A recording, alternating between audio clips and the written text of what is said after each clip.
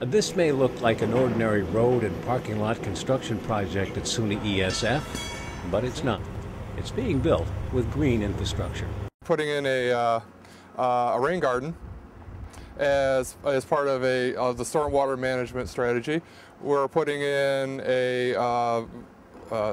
storage tanks underground that will hold water to minimize the impact of our stormwater runoff off the roofs of the buildings and off of the parking lot.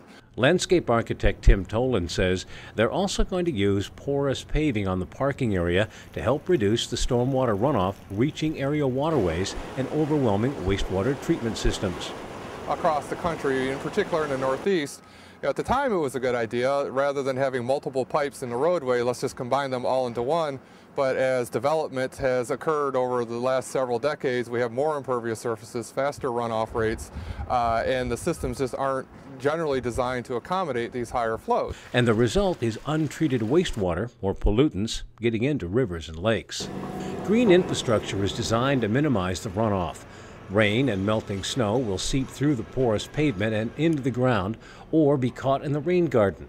Overflow will be trapped in the storage tanks and released slowly when the storm event is over. More expensive up front, but less expensive than a new water treatment plant. So you have to balance the cost issues when you're talking about green infrastructure. Yes, there's some additional costs directly related to them, but there's other costs associated with the maintenance and management that are reduced because of them. The green infrastructure planning process requires a little bit more upfront due diligence in order to execute it properly, but the payoffs down the line should be increased.